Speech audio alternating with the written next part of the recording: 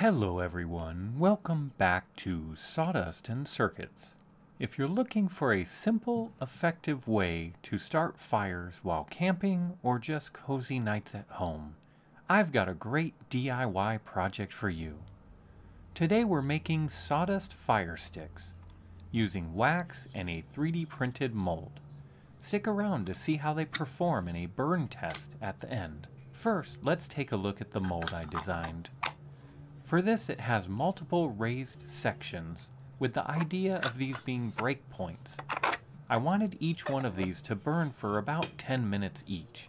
First, you always want to use some form of release when you're using a mold. For this one, I will just be using this beeswax. And here's what you'll need for this project. You're going to need some sawdust from an old woodworking session, wax, I'm using paraffin here, but any leftover candle wax will do, and this or some other mold. I designed this to be easy to fill and unmold.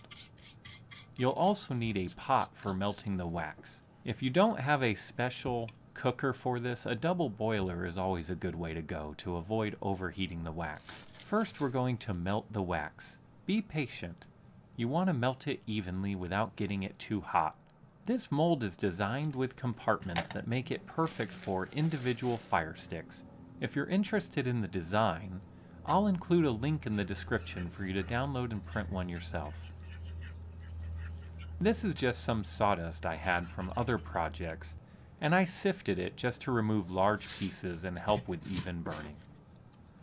The ratio for this recipe is 2 parts sawdust to 1 part wax.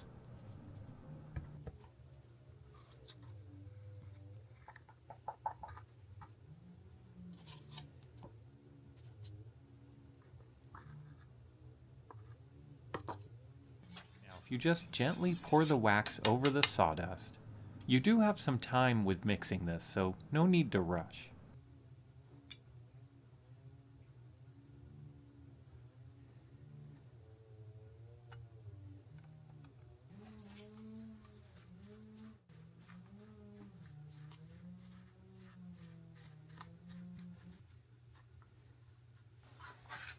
I like to fill these molds as much as possible.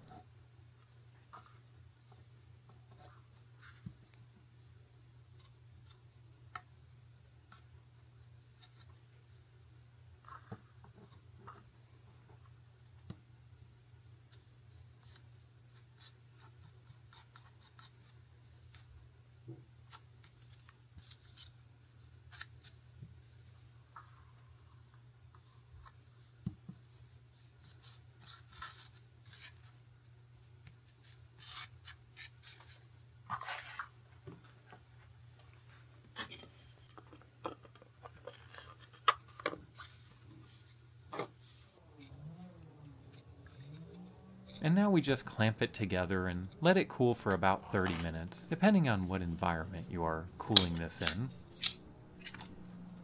Once they're fully cooled, it's time to unmold and test these out. Let's see how they burn.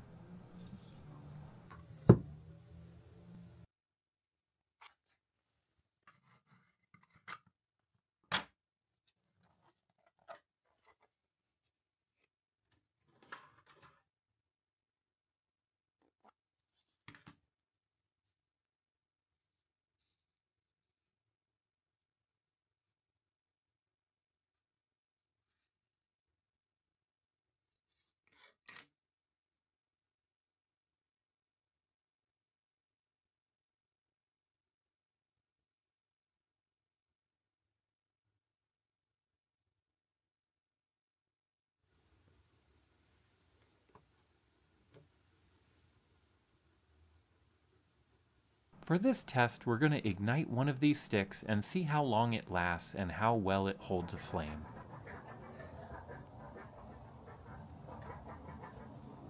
This is perfect for getting your fire started with a minimal fuss, and it's a great way to repurpose sawdust and leftover wax.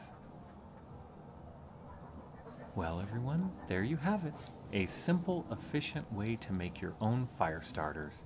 If you've enjoyed this project, go ahead and give it a thumbs up and subscribe. Thank you for watching, and I will see you next time.